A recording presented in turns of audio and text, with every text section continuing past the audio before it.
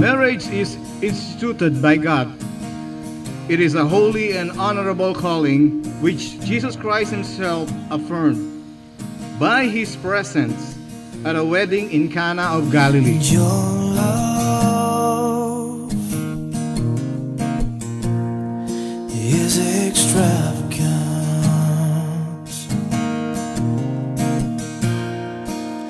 and your friendship. John Paul, Eric, babe, today I commit to be the best of you.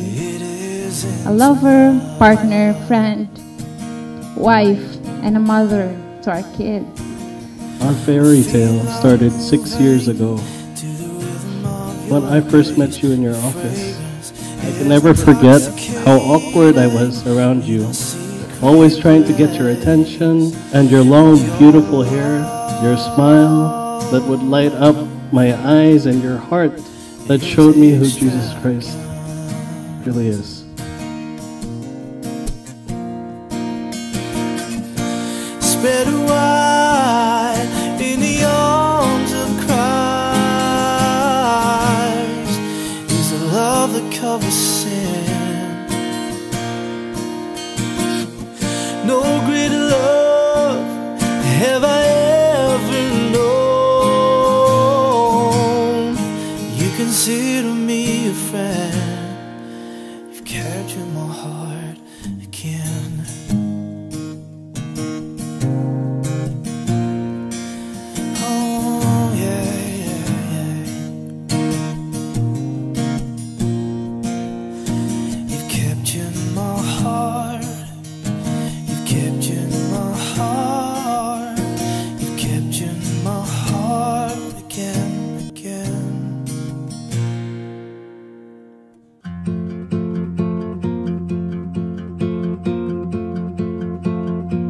I woke up underground, not a light, not a sound.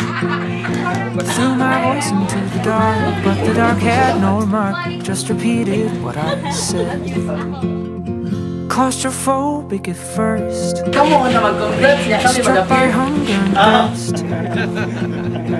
I stood up and looked around, there was nothing to be found, just a world I couldn't see.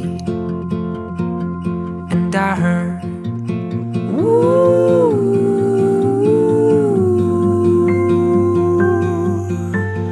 I can't see now.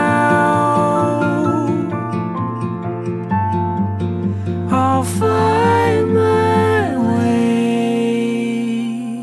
underground. Like a virgin, touched for the very first time. Then my fear began to rise.